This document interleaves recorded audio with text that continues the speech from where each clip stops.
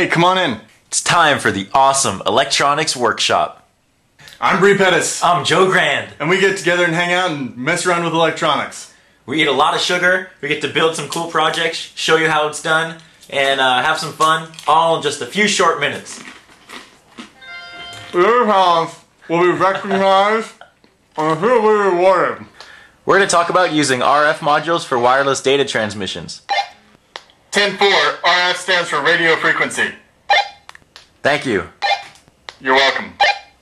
Ever since radio waves were discovered, people have been trying to control things with them. Thanks to the marvels of modern technology, we now have modules that hobbies can use to transmit and receive wireless data. Wireless modules come in all sorts of shapes, sizes, designs, frequencies, depending on what you actually want to do with them. Here's one example, a transceiver from RF Digital. Here's a transmitter and a receiver from Parallax. These are a little bit smaller. Here's another transceiver from Radiotronics, and a really small one from Nordic. This is a wireless video game controller. It's got a transceiver there and a transceiver there, so that this can talk to this and this can talk to this. This is pretty cool. Here's an RF receiver development kit by Lynx Technologies that we're actually going to be using today to demonstrate some of these wireless features. And we have this transmitter, little key fob. With this particular RF module design, we have a transmitter and receiver.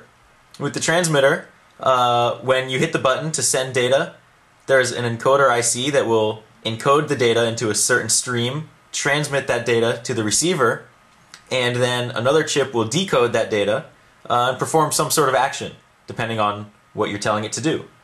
The cool thing about this module is there's 2 to the 10 or 1024 different combinations that you can link the transmitter and receiver together, so they'll be able to communicate on a private channel. We've paired this key fob with this contraption here, and now when I press this button, it makes a little beep. And when I press this button, it makes the LED light up. Really cool. So cool. So rad. Oh.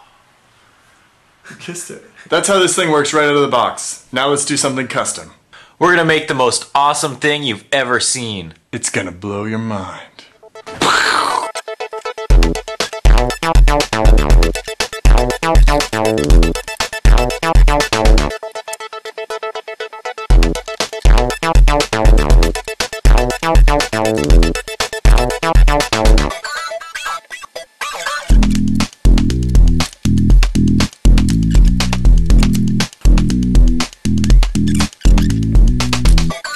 So what I just did is took the wireless receiver module and integrated it with the digital voice recording module from Radio Shack. And what this thing does is you just hit a button, you can record some sound, hit another button and it will play back the sound.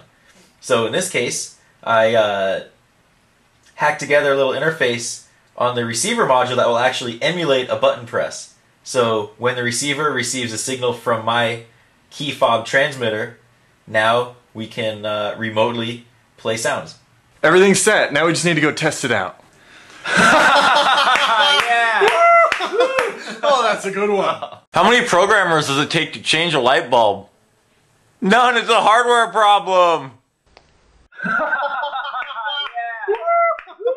Oh, that's a good one. So there are these 2 electrons, see? And they're going down the road. And one says to the other, hey, I think I've lost an electron. And the second one says, really? Are you sure? And the other one says, yes, I'm positive. Yeah! Oh, that's a good one. Playing with RF modules is really fun. This is a blast. We hope you learned a little bit something about playing around with RF. And if you're interested in building your own projects, take a look at the PDF on the website. It has some schematics and some links to some of these modules. Okay, now it's your turn. Make all this stuff up, go out and get some RF modules, make some projects, and if you do, take pictures of them and upload them to the Make Flickr pool. Okay, go make some RF modules. Have a great weekend.